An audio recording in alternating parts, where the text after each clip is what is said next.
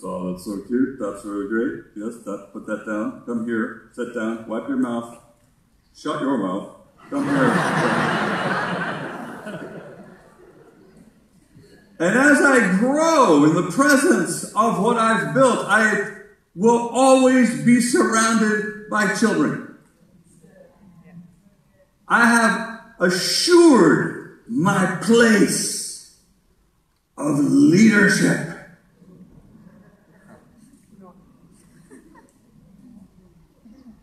Because who would ever turn this over to children? That's not how families work. No family is designed to function like that. Sometimes it happens, but that's not the goal. The goal is that we understand who it is that we're leading and why. But it is so hard for us. It becomes such a challenge. Because when we create something, when we are the senior leaders, when we are the pioneers of what is going on around us. I mean, we're the ones who came in there and we took the land. We took the land and we chased off the threats. We fought every day. We didn't sleep. We still don't sleep. We just do stuff. We cut the trees down. Made a space.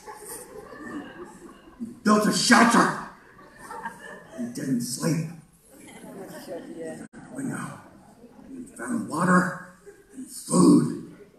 We built a protective barrier. We chased off the threats.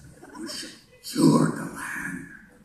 We planted stuff so we wouldn't die next year. We didn't sleep.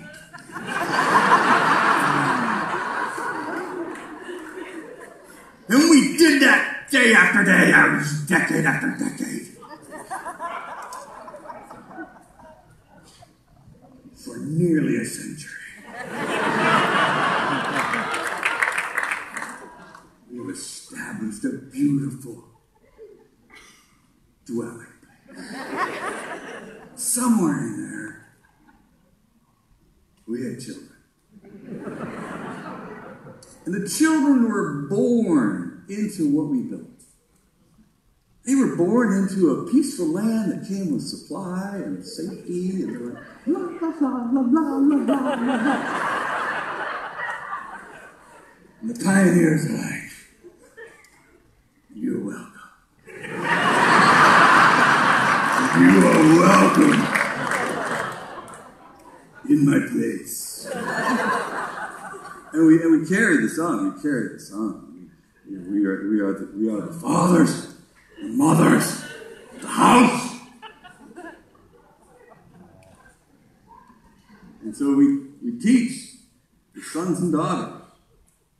You will be powerful in my house as a manager of what I built. You're powerful. Here you go. Here's some peace. Here's some power. Don't you mess anything up. If you ever want to do anything, ask me. And eventually, like, oh, excuse me, I think I fell asleep. How'd that happen? I don't know how that happened. Gosh, nothing bad happened. Anything bad happened while I was sleeping? Whoa, Lord, I can't even get out of bed. I can't even get out of bed anymore. Hey, you know what? Son, come here. Come here.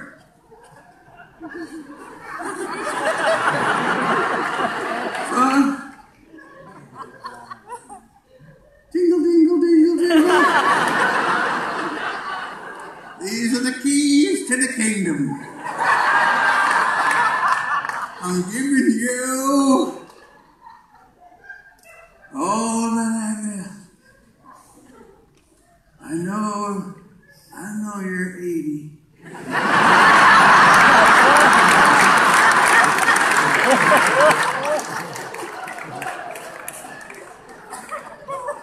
But I'm telling you, don't screw this up. The son takes the keys. He's like,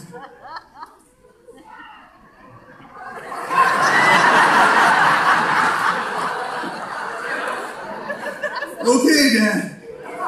Okay, I love you. I love you. I am too dang tired to do anything different.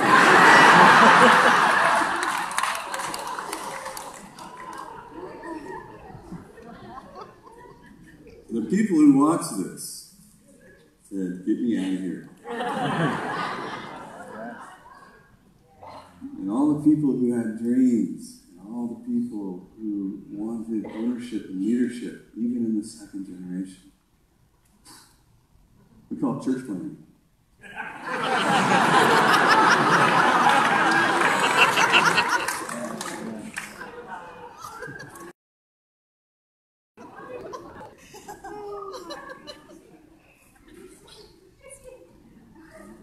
Because we have overinflated our significance in the line of eternity. So we don't really understand our role. Our role is really to protect the momentum, not protect our ministry. We have an inheritance to turn into a legacy. And then at 50, I just started back when your expected age of living was 38, but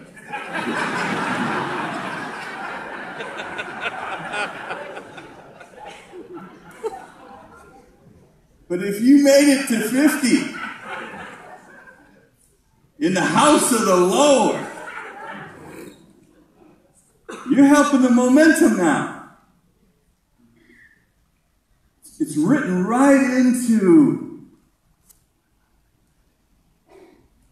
our heritage. There's this thing to pay attention to.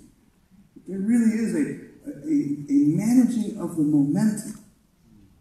We're managing the strength that we build instead of hanging on to the strength until it becomes weakness, and then the next generation has to start in weakness and build strength. But they learn the same lesson, so they ride it into weakness.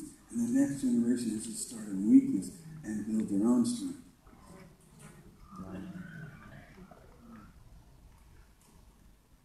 We are people who are stewarding momentum in eternity. We are covenant-keeping people who understand that that's why I'm here. I am here to add benefit. I'm not here to eat it all. Now, I understand church dynamics. I understand economics. I understand that this is, I'm talking about a struggle for a lot of situations. I know what it is to be a pastor of a small church who really economically can't feed another one.